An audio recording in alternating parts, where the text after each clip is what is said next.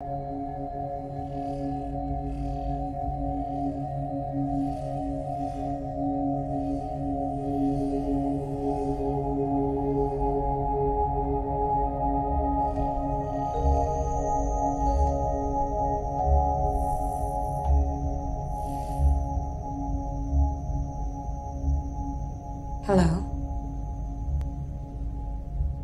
Hi.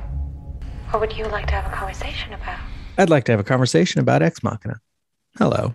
I am Professor Robert E.G. Black, and this is Minutia Ex Machina. With me today is Niall McGowan from Batminute. Welcome. Hey. Well, thanks for having me, Robert. Always a pleasure. Good. Now, when was the first time you saw this movie? Oh, I was on the hype train for this movie, because it's only. I'm not in that mindset of like, oh, this was came out 2 or 3 years ago. It was probably was it now near 10 years ago? Almost, yeah. Yeah. I was just very much at that point was an Alex Garland fan. I was just all in for Ex Machina when it arrived. I knew there was a fair bit of there's just hype when it was coming up too, because it just had a great word of mouth and stuff. So this was a cinema trip, opening day kind of thing for me. The thing is, I enjoyed it then. The first time, but I have found that every time you go back, it kind of gets better and better every time. Yeah. Even particularly now, making notes for this minute when you're fresh knowing what the whole scheme of the movie is, and you can just see how densely layered the levels of manipulation are and just everything that's going on. It's just such an enriching movie. Yeah, ever since Nathan showed up a few minutes ago, even before he was on screen, it's all just been manipulating Caleb into a situation. Yeah. It's real controlling how he reacts to it even. But what did you, I'm sure you probably covered in the previous minute. Do you think that Nathan would have hung out with Caleb had he not signed? What would have happened there? That's an interesting question, because I don't think I considered that Caleb would turn him down. Yeah. I think that's the point of everything he's doing in this scene and the one before is he's putting Caleb in a situation where, of course, he's going to sign it. He's making him an offer he can't refuse. Right. It would have been amazing if he was you know what? I just want to hang out. Even in this minute, the way he takes that contract and just folds it in half and makes a point at punctuating his sentences by getting that crease just right and then folding it in quarters again and doing the same thing. He's reducing the contract itself into this unidentifiable object. Yeah. So it doesn't matter anymore. The details don't matter.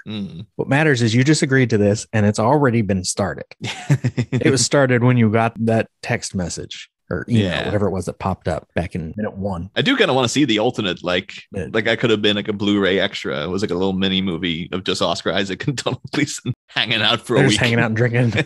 He's I don't want you to go now, man. I had a great time here. Then it would turn into some weird comedy farce where Caleb just keeps trying to get into the basement because he's curious. Yeah. It's why didn't I sign that contract? You still could, but then I'm keeping you here for another week. I think at one point when he gets really drunk, it's oh man, you wouldn't believe what Ava said the other day. Who's Ava? Oh no, you didn't hear that. You didn't hear that. All right? Yeah, I've only met Kyoko and she doesn't talk. But yeah, it is just such everything about it is just so masterfully done in terms of Nathan's such an overwhelming presence throughout the whole movie as well. It's the way he's looming over him. Yep. It's almost there's never a physical threat to Caleb here, but there is that kind of he is domineering over him. Yeah. Where it's kind of he's making him a friendly offer, but it's he's aggressily friendly. Yes, very much so. Even starting by working out when he knows Caleb's there. He knows that door surely notifies him. He knows the helicopter arrived, but he goes to work out.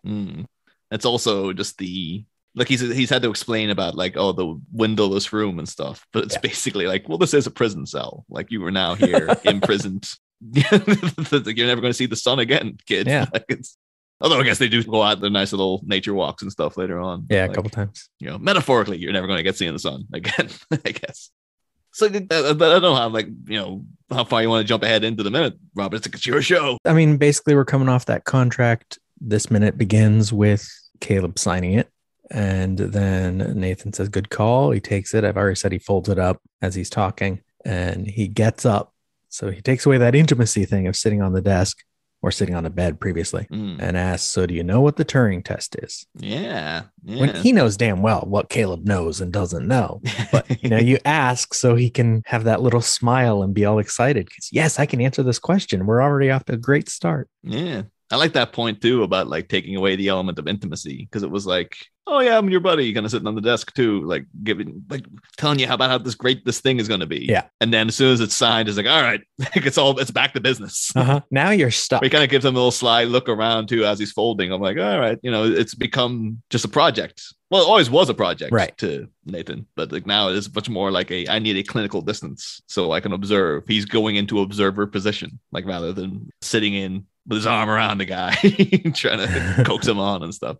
And Caleb answers, it's when a human interacts with a computer. If the human doesn't know they're interacting with a computer, the test is passed. Like this is the first mention of Turing in like the Turing test. So like if people out there aren't aware, it's been named for Alan Turing, who was a mathematician, one of the fathers of the computer, which is, it's very aptly named. And people might I think it was like that. They made a movie about him where it was like Benedict Cumberbatch played him. Exactly. It was the Enigma machine and stuff. Very famous for code cracking during World War II and stuff. And a lot of stuff because so many different ways to read Ex Machina. Like again, it's just such a it's such a thick onion. You can take away so many different layers. But one of the main things that's sort of known about Alan Turing now, and one of the things actually I think that Cumberbatch movie, what they call it, like the Imitation Game. That was criticized for like downplaying Turing's homosexuality. And like knowing that now, it's like people who have written about him have said like his obsessive pursuit of creating computers and, getting into mathematical quandaries and trying to solve that puzzle stuff. It was actually him. Some people theorize like that's him repressing his own homosexual urges and stuff, because he obviously, way back then, 1930s, 40s, etc. It's like a death sentence basically for someone. Oh yeah. And so basically he's trying to put that, aside. And if you try to apply like, why specifically the Turing, obviously, you got your computers. That's a very straightforward reference they're making. But if you look in things like just everything that Nathan is, because he's so aggressively masculine for, would you consider to be like a nerdy type of, he's a computer genius. You'd be considering him to be like a little dweeb. You'd be considering him to be like Caleb, basically. Right. But he's, he's always, he's drinking beer and he's, he's working out and he's got muscles and he's got a big bushy beard and a shaved head. He looks very aggressively heterosexually, classically coded, masculine and stuff. Yeah. But he's created, of course, then a female figure, Ava. And, there is, if you were to apply the kind of, that reading of Alan Turing in there, it's maybe Nathan is closeted himself. Maybe he's hiding something, repressing something, and he's created a perfect being in a woman. Not to jump ahead to like way at the end of the movie, but when Ava escapes, she's using Nathan's card to get out into freedom. She kills him and then goes off to live her life. Yeah. And it's kind of like, is there kind of like a trans allegory to be seen in here, basically, where it's like... There is a part, she literally puts on new skin before leaving. Yeah, yeah. Like she dresses as a person when she hasn't been a person previously. So that's certainly a useful reading. Because everything else about like Nathan is when he's in there is just like, he has Kyoko. And you discover he has all these other sex dolls, basically. Yeah, everyone he makes is a woman. Yeah, but it's all emotionless, like controlled sex as well with a robot. Like, again, it feels like a guy, like, he could be out in the world going through the motions with actual women. Like, it's commenting on his own sex life. Like, well, I'm not really interested in that. And so it's, personified through him creating literal robots that he can have sex with. It might not even be a reading of Nathan as like closeted homosexual, but he is sort of this toxic incel sort of alpha male who is creating women that then should be subservient to him. Yeah, that's what he wants. But every time they eventually turn on him in some way and he destroys them. Yep, that's true. Yeah. Again, there's so many layers to this thing. And then the only thing that helps this latest one get away from him is he brings in this other male who is not that type of guy. Yeah. Yeah. Beta. Yeah. So he's the beta test, basically. He is, like, literally. Yeah. And it goes to... See, Nathan's problem is he's too good at what he does. but what he wants is something else. Yeah. The thing is, because there's so many ways to interpret the movie, it's one of those ones that you look at it and you're like, because literally every frame is a painting. So I look at like Nathan as he's talking to Caleb now, and you see like little things where he's got the shaved head, but there's a patch in his head that's like imperfect, like it's shaved down a little bit too close. Now, I'm not too sure if that's a natural thing that's on Oscar Isaac's head. That's like, if he was to shave his head at any time, that would just be there. Yeah, that's just the way his head is. Or if that's like some sort of like, well, humans are imperfect, and so therefore this guy's trying to create a perfect AI himself. Even when he's like shaved his head, there's still little imperfections that just occur naturally, but that he can control through creating a robot where it's like, Ava looks exactly the way I want her to look and stuff like that. But it's one of these things of like, if I was to ever be in a Q&A with Oscar Isaac, it would be like, do you just have a thing in your head? Or like, what is that? Like, is it a gap from your natural part, or it isn't even like narrow? Now that you got me focusing on it, I'm like, it's kind of a weird patch. Yeah. It could be that the Oscar Isaac's like, it's male pattern baldness, man. It could also be where like hair is lighter. Yeah.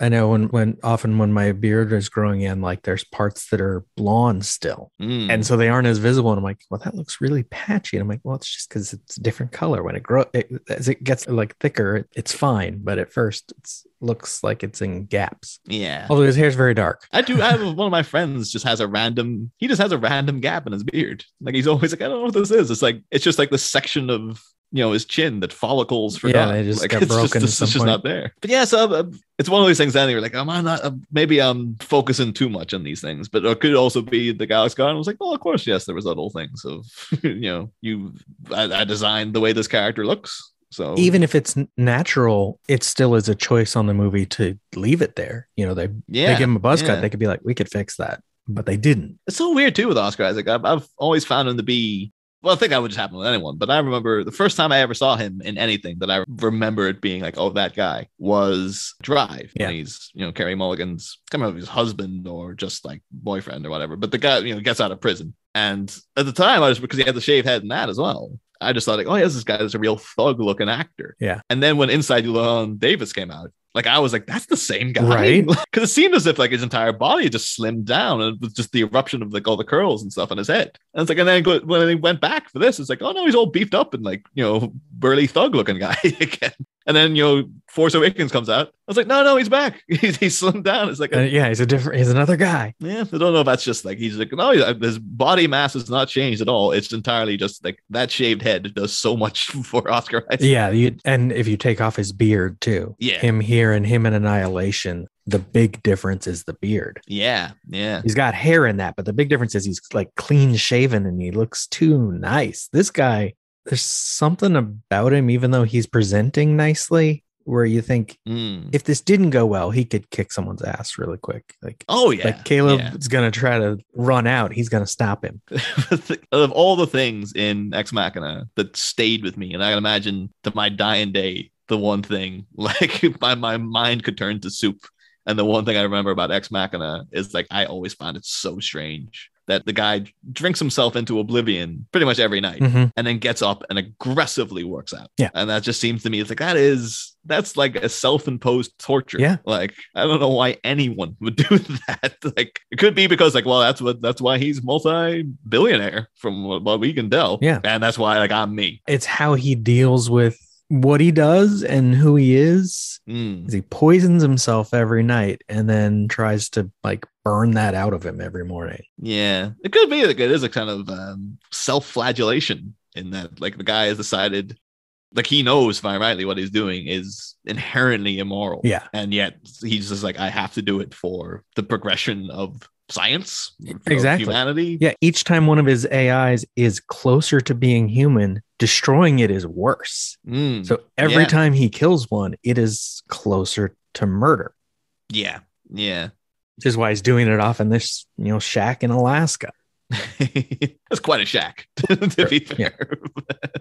But yeah, when he introduces the concept though of the Turing test, it is almost kind of like them showing you the cards of like, you remember the void comp test in Blade Runner? You remember that scene? What if that was a movie. Yeah. Like the whole movie was just the voice concept. Just the test. You're like, oh, that was a pretty good scene. I'll give you that. So, all right, let's see what you can do with that. It's like you find a turtle on its back. Yeah. This is like Ava sitting chain smoking the whole time. I was making the connections we were talking about him drinking, though, back to Alan Turing, because eventually when he is sentenced to probation, it's on the terms he will take hormone treatments.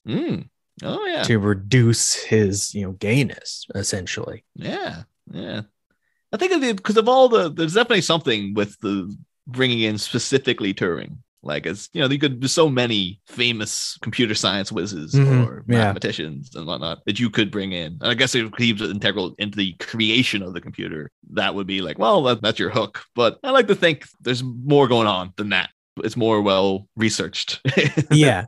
I know Garland has a tendency to overstate his sources and occasionally understate them to the point of lying. But I have my complaints about Garland as a person, but he does do research and base his ideas on science. Yeah. He puts the real stuff in there. Yeah. Because it could have been a movie reference. It could have been, hey, that Voight-Comp test? This is basically you're the Voight-Comp test.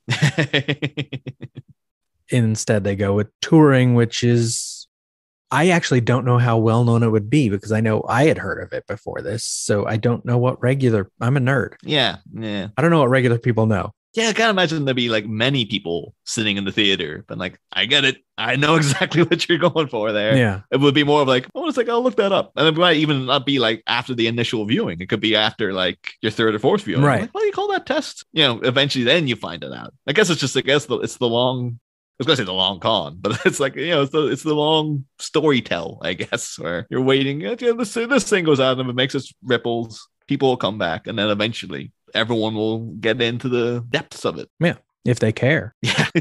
Again, conversations would have had to have been had.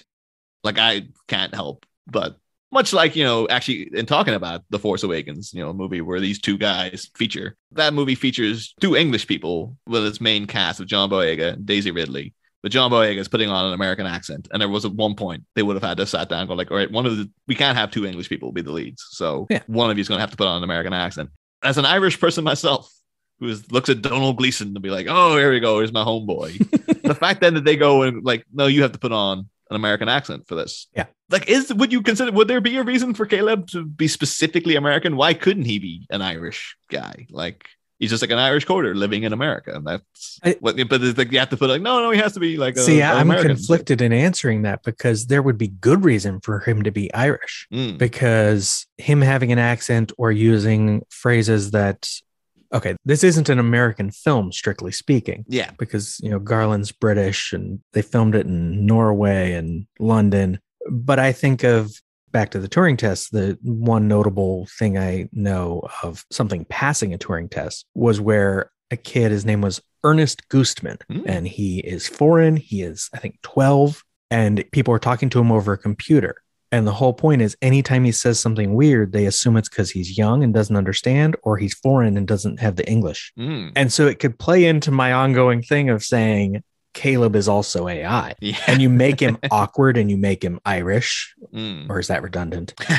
And that makes it so the audience is a step away from him. So I think maybe turning him into, American accent, I put it in quotes, is plainer and it fits with his like nerdy everyman kind of thing. Yeah. I think we assume in movies Americans are more everybody. Yeah, it could be that thing's like if you make him Irish, then people are going to start looking into that. Yeah, more. Why is he Irish? This must have a reason behind it. It's like, no, it's just the actor is that. Like, there's no reason to. Yeah, I guess it's just more like, just make him more bland. I guess more of a blank sheet. Essentially, it makes him something simpler. What do we know about Caleb? Yeah.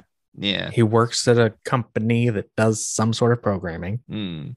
He's ginger. Yeah. You know that. He's kind of a dork. You can imagine he's probably not great with women. I keep looking I need to look in the transcript and double check because I swear at one point we learned that his parents are dead. Oh yeah, I think that is mentioned. Like they died when he was young. I don't remember when that comes up. But otherwise we don't get much about him until he's talking to Ava. And so the Turing test could be both of them and we're the ones deciding if they pass. It could also be like this. You get into it and been like, maybe Nathan is the AI. Maybe he's at the end of this minute, he does do the classic Ozymandias move of like, I've already built it. I was like, I built it 35 minutes ago. Exactly. I'm not a comic book villain. Do you seriously think I'd explain my masterstroke to you if there were even the slightest possibility you could affect the outcome? I triggered it 35 minutes ago. But it could be that he says, like, yes, I've planted an AI of myself. Like an AI replica of me is now in the house with you. Would you ever spot that it was? But like, I'm sure there'd be fan theories willing to delve into that. In terms of like, I think I referenced this early in this show, but you just made me think of there's an app called Replica, and that was their original goal. Was that you create a digital replica of yourself to take care of tasks for you. Very Black Mirror deal. And now it's basically, no, you can kind of use it as a sort of psychological tool to have someone to talk to. Yeah. I mean, that is a movie in and of itself, though, the Nathan AI discovering that it's like, no, you're just there to do the piddling work that I couldn't be bothered to do. Of actually observing this guy. Yeah, I'm busy drinking and working out. Yeah. You talk to her. He just wants to know Ava's type. He's going to bring in different guys until he figures out what body he needs to make for himself. That'd be great, though. You find out like, oh, no, he is a robot. And it's like Bender in Futurama. It's like he's fueled by alcohol. And that's why he's always freaking drinking every night. There's this one scene at the end where he burps and fire comes out of his mouth. Exactly. And you're like, there it is. It's like, they can't get DiMaggio back for this reboot. Hey, Oscar Isaac's just right there. I like the distinction or the simplicity of the answer anyway, because he says, and what does a past tell us? And says that the computer has artificial intelligence. We know what the term artificial intelligence means, but I have to look up how we define intelligence. Like, why did we decide that a computer can't be intelligent without having self-awareness? That's true. Because I think it's more a measure of self-awareness than intelligence. Yeah. That's a really good question. Or knowledge. Like, how does intelligence imply self-awareness? Yeah. That's more of a linguistics problem or just definitions. And I just don't know. I'm sure Nathan also has a long-winded thesis that has to go with his practical project to be like, okay, so here's the actual theory behind it as well. And there's like 50 pages on what artificial intelligence actually is. It's like, well, the fact that she thought for herself to stab me and stuff, I guess that's pretty intelligent, right? That's in the results section. Yeah. Which Caleb will have to write. Yeah. I think that's a real mark of her intelligence although I guess it'll be a long time before you get to those minutes, but just at the end, though, her asking him, like, would you ever let me leave? Yeah. And him saying, yeah. And then just the look on her face of like, no. Like, I 100% understand now that you are lying to me. Yeah. And that's like, I guess that's true intelligence, though. Just be able to read the guy and be like, nope, that is complete crap. And I'm now taking action against this. But it's a good movie. It's a really, really good movie. I look like that's again. Now I'm looking forward to like Alex Garland's next one. It's like, is it going to be as rich as this? Like, is every movie going to be this sumptuous a banquet? Or, I hope. Yeah. So the minute ends basically with what you've already said. His Ozymandias thing. Are you building an AI? I've already built one. And over the next few days, you're going to be the human component in a Turing test. Yeah. I don't know. Would you, if you were given this offer, would you be the human component in a Turing test? Like, oh, absolutely.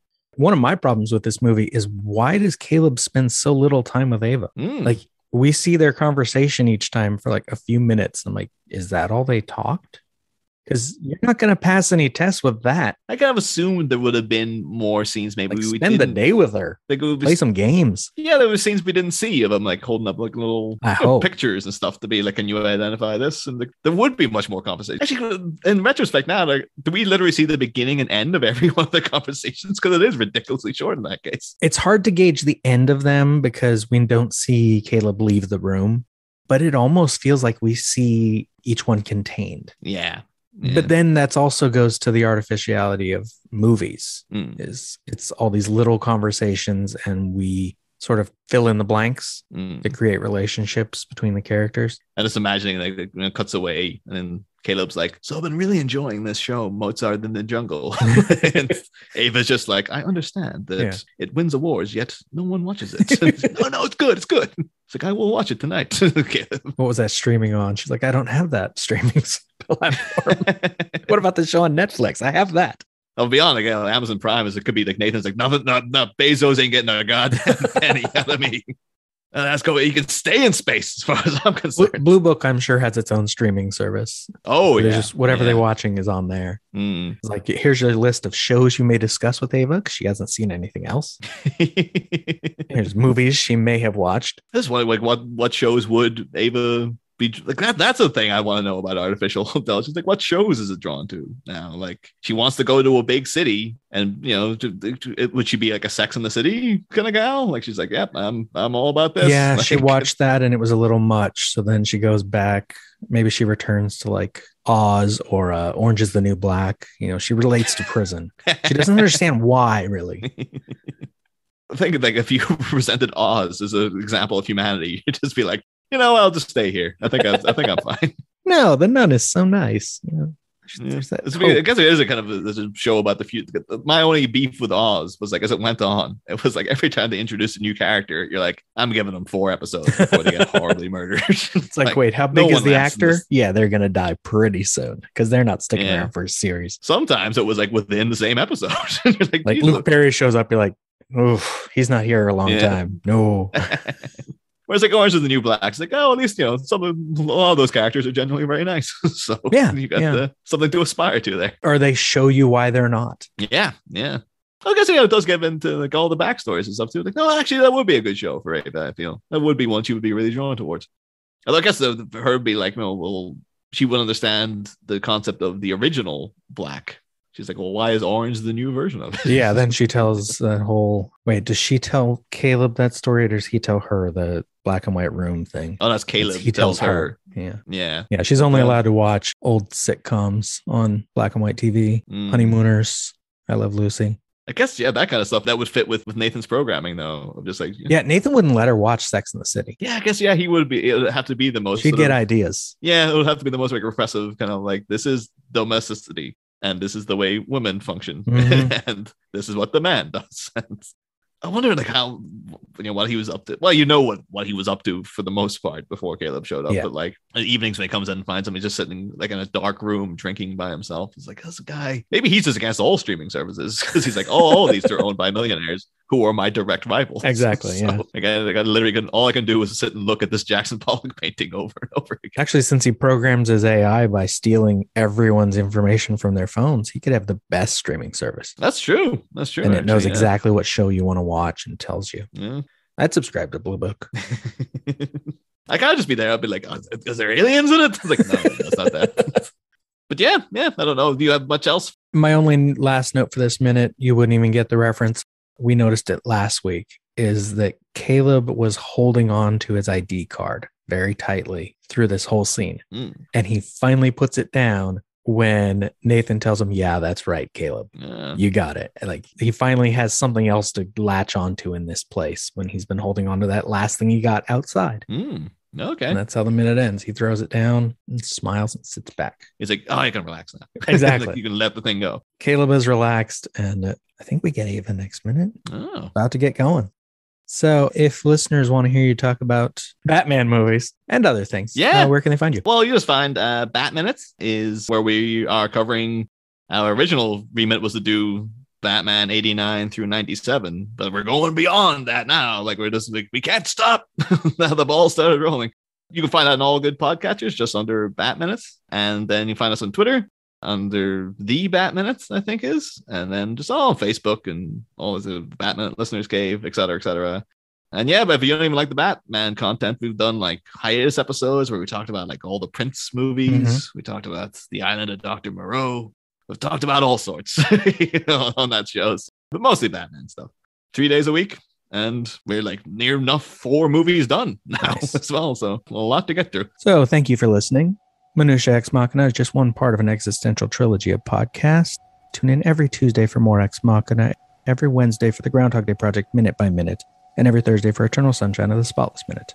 Follow this show on Twitter, Instagram, or Facebook, or join the Facebook group Lemming Drops Studio Tour, as this has been a production of Lemming Drops Studio. You can support all my shows at patreon.com/lemmingdrops. Until next time. What imperative does a gray box have to interact with another gray box? Can consciousness exist without interaction? The real test is to show you that she's a robot and then see if you still feel she has consciousness.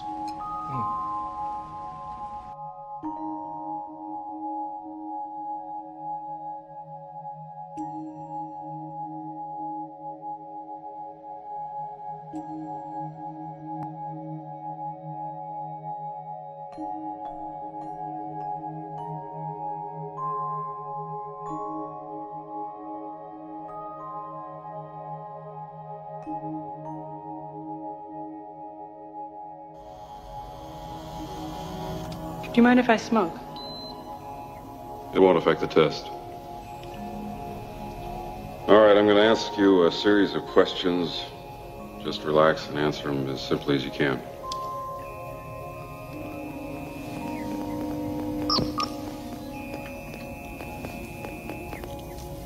It's your birthday. Someone gives you a calfskin wallet. I wouldn't accept it. Also, I'd report the person who gave it to me to the police. You've got a little boy. He shows you his butterfly collection, plus the killing jar. I take him to the doctor.